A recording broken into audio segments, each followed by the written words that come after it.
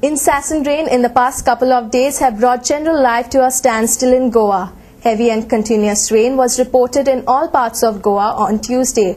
Owing to a sudden surge in rainfall during the past few days, the Central Meteorological Department has warned fishermen not to venture out into the deep sea for the next 24 hours. The Met Office has attributed the wet spell to a low-pressure trough active from Gujarat to Kerala coast. The provisional statistic released by Department of Meteorology suggests that Goa received 3,163.25 millimeters of seasonal rainfall up to this period.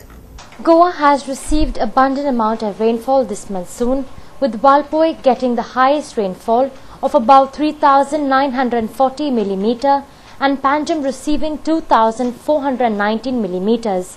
The details of the cumulative rainfall in the state are as follows. Mapsa 3,052.2, Perne 3,121.9, Ponda 3,390.9, Panjim 2,419.1, Valpoi 3,940.3, Kankona 3,280.6, Daboli 2,713.1, Margao 2,975.4, Mormugao 2,552.2, Kepe 3,864.6, Sangay 3,485.4. The Director of National Meteorological Department in Panjim informed that the rain would subside in a few days' time.